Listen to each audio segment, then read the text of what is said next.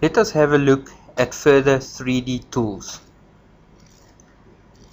When you have a three-dimensional model like this, very simple model, and you want to see how exactly the sun is going to affect this model, there's a couple of steps that you can follow to do exactly that. First thing that you have to do is you have to go to your view environment settings. In your view environment settings, you can choose the location by country and by city or town, or you can do it by latitude, longitude information. You can choose your date, time of year, time of day, as well as your north angle relative to your model that you've got in front of you. Once you've set all of that, going back into T-renders, at the top you'll see there's a tab that says Sun Study.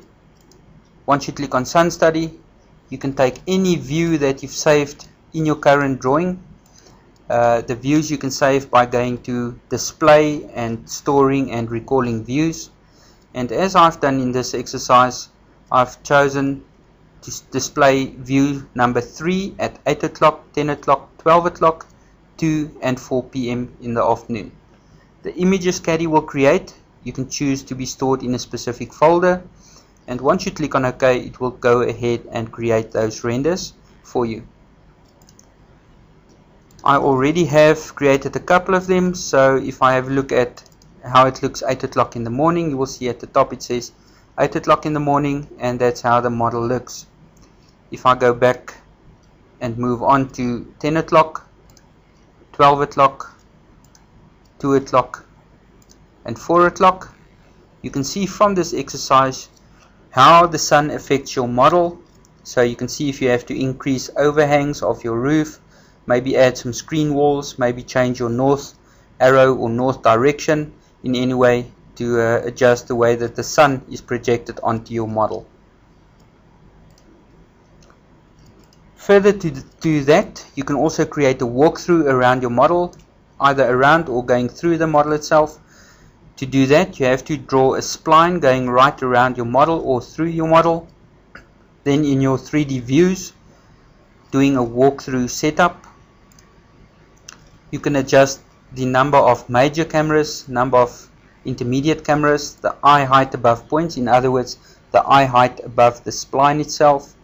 You can even tell Caddie to create slides, and the slides that it creates can either be a screenshot as you see currently in front of you, or a view photorealistic render.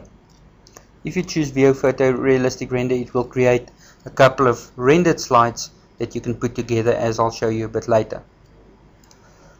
Once your walkthrough is done, your cameras can be adjusted to look in specific directions, and once you've done that and you click on walk,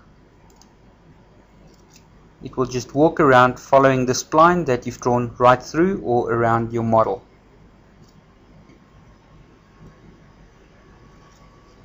Currently it displays the screenshot only, so it shows it as it is on screen.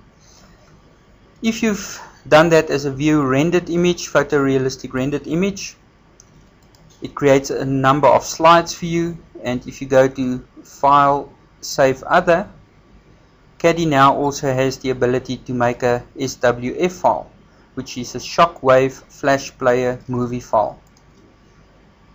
In that shockwave flash player movie file creator, SWF Creator, you can add files into the list, or you can add a complete folder into the list itself, and it will just populate the list with the images that you've rendered. If I click on the top one, you will see there it gives you a rendered image, and you can move these images up and down, remove some of them, etc. You can also specify the number of frames that it has to use when creating the SWF file. Once you create it, it creates those images into a SWF file. Once you've got Internet Explorer open, I've already saved an SWF file called walk SWF. Once you click on that, it should now give you a rendered image of the same walkthrough as seen earlier.